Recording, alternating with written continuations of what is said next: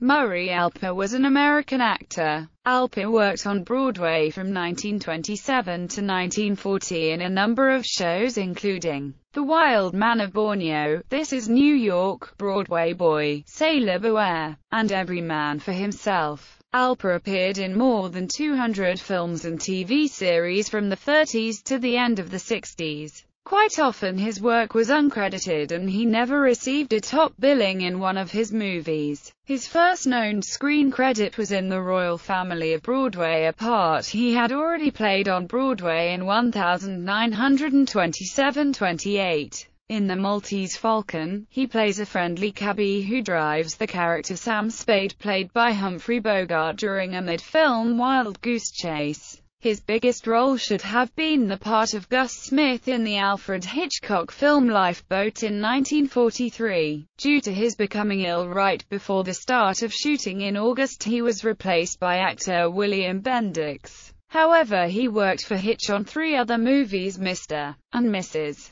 Smith, Saboteur, and Strangers on a Train. Frequently seen in comedies, Alper was featured in the Three Stooges films Tricky Dicks and The Outlaws Is Coming. One of Alper's least characteristic roles was the judo instructor in Jerry Lewis' The Nutty Professor. Selected filmography: Panic on the Air, The Roaring Twenties as First Mechanic, Black Friday, The Maltese Falcon, Saboteur as Truck Driver, They Were Expendable, The Phantom Thief, Murder Without Tears.